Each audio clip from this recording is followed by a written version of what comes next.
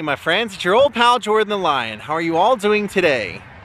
I hope you said well. Today we're going to have a little bit of a sad vlog. Today we're going to the recent grave of one of the great wrestlers from my lifetime. The bad guy, Scott Hall. Mr. Too Sweet, NWO. He passed away recently, and today we're going to go visit his new grave and talk about his very bizarre and heartbreaking life. Daze with Jordan the Lion, it begins now. Scott was raised out this way, and his father was pretty high up in the Army, but he said his entire family had a problem with alcohol, and this is something that Scott would end up encountering his whole life. He said his father was an alcoholic, his mother was, his grandparents were, and he said one day his father said to him, "One day you're gonna fall. One day you're gonna slip and fall just like all of us. You just hope that you fall forward." Well, good day, buddy. How you doing?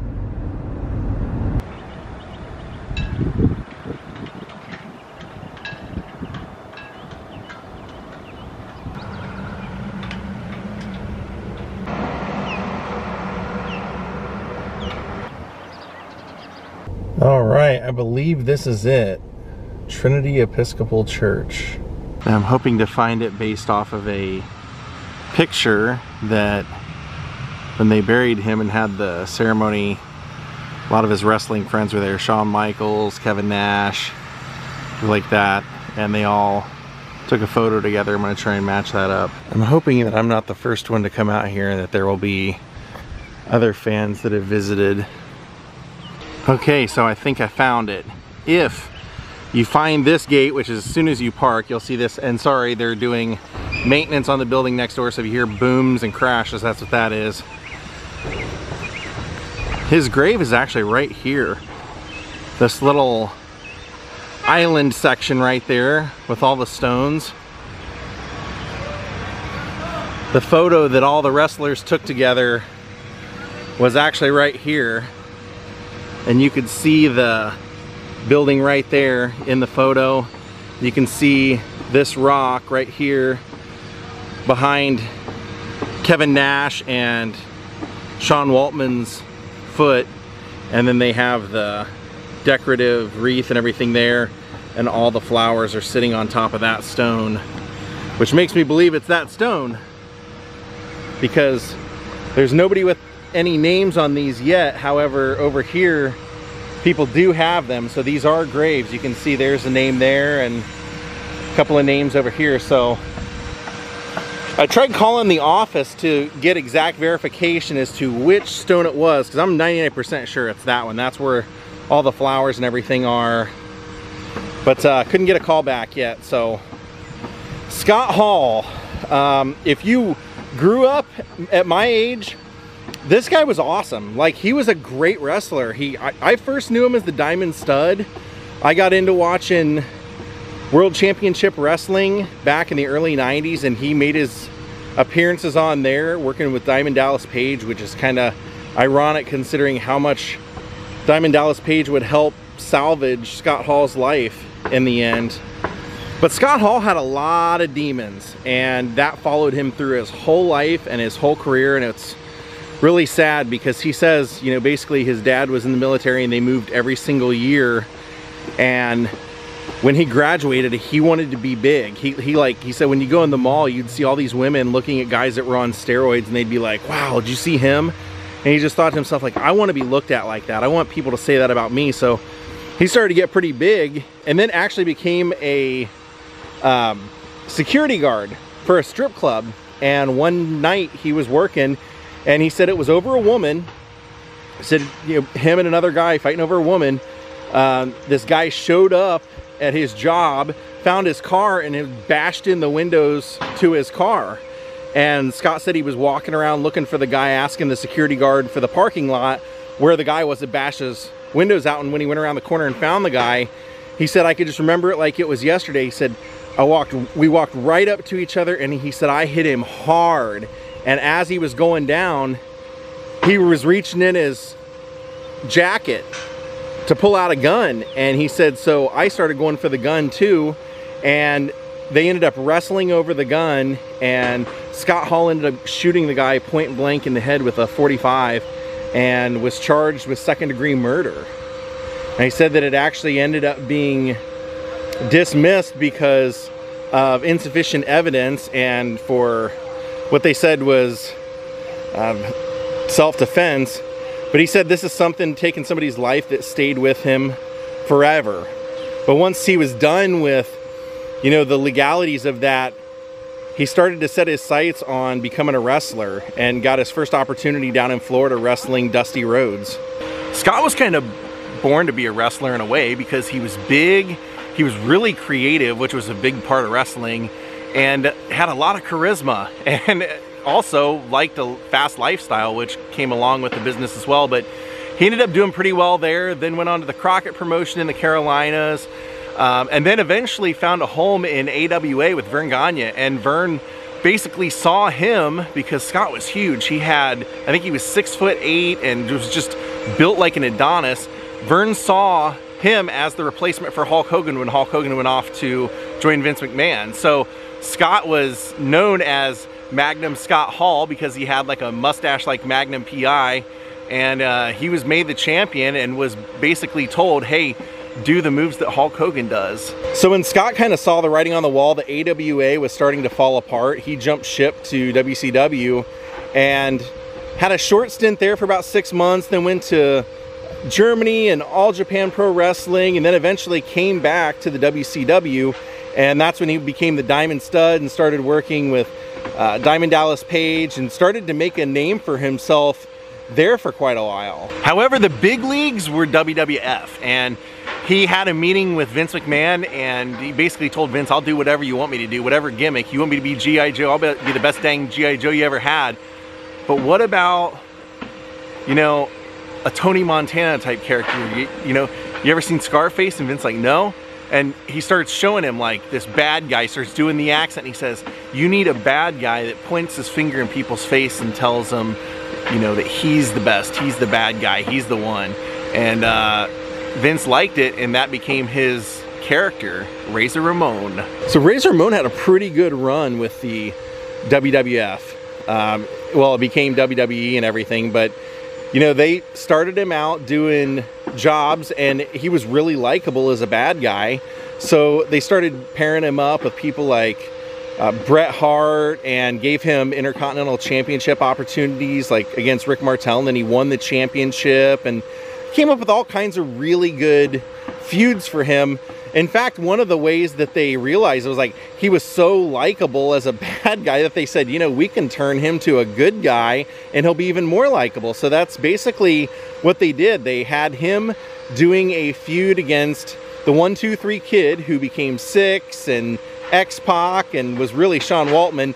Had them doing a thing where like 1, 2, 3 Kid was basically just a ham and egger jobber wrestler who Scott Hall was mocking and basically calling him a jobber and offering him a bunch of money if he could beat Razor Ramon. So when they had their match, he pulled off like a trick move and ended up pinning Razor Ramon before he was ready, took off with the money, and this just became one of those big pops in the business. Everybody in the crowd went crazy because Razor Ramon was humiliated, but then they decided to have Razor Ramon say like that he respected what 1, 2, 3 Kid did, and all of a sudden they become tag team partners, and he became a baby face, like I said. And so he would get his chance at being Intercontinental Champion, tag team champions with the WWE. But when it really came down to it, after a few years, you know, he had signed when he was 33 and he was getting older, and he's like, when am I going to get my chance at the championship? And Vince basically said,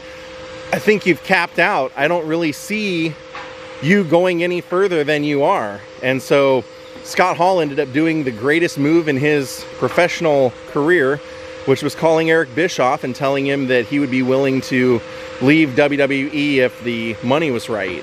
So Eric Bischoff, whose company WCW was backed by Ted Turner, Ted was very competitive and wanted to make a splash in wrestling and really hadn't done it the way he wanted. He hadn't been a real competitor, and so he was willing to throw some money out there. And so Bischoff offered Scott Hall more money than he had ever had by like double or triple of what he'd ever been offered in WWE, and Scott Hall went to Vince McMahon and said, look, I don't want to leave, but this is what they're offering me. If you can match it, I'll stay.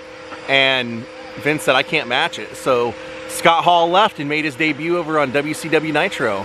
Now it's awesome when he did, because he just basically came out of the crowd in like a jean shirt and jeans, and like just walks in, takes the microphone. You all know who I am, and me and my friends are gonna show you what we're here to do. Basically making it seem like, you know, all these people that had watched WWE would recognize him and thought, wait a minute, are the WWF wrestlers gonna come and like invade this show?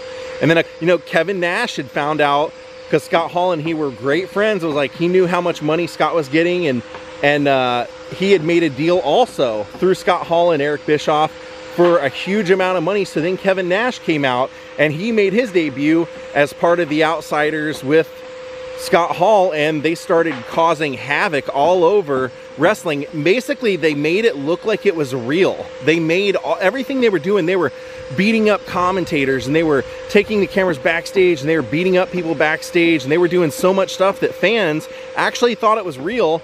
The fan talking right now thought it was real.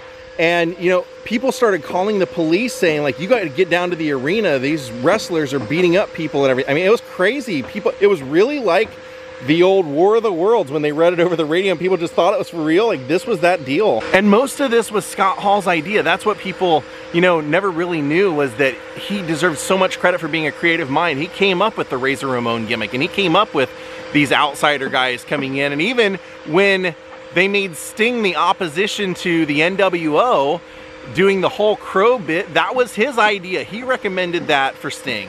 Now the icing on the cake was when Hulk Hogan switched and he joined the NWO and came out there and was causing a scene out in the middle of the ring, beating up Macho Man and everything. And all this stuff's going on with the Outsiders. And so this became a huge faction in wrestling.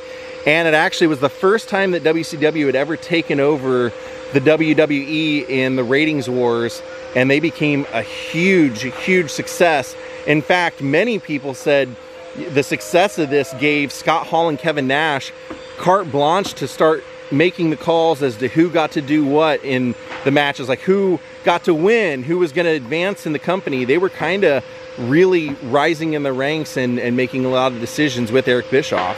Now sadly in 1998, Scott had, you know, he had been living this huge lifestyle as a wrestler, and that includes drugs and drinking every night and partying, and he was a part of the clique with Shawn Michaels and Kevin Nash and those guys, and they just, you know, everybody in wrestling at that time kind of partied, and when everybody else stopped, he didn't stop and continued to go until he started showing up drunk to matches, and they even kind of wrote that in as part of his gimmick. They would call him Last Call Hall, and he would always come walking out with a drink in his hand, but he was really having problems. His wife had filed for divorce. He had 2 kids, and he loved his kids, but he was never home to give them any attention, really never saw them, and started to view himself as a failure as a dad, and was a, you know, had that murder happen early on in his life, and he just had a lot of demons that he started battling.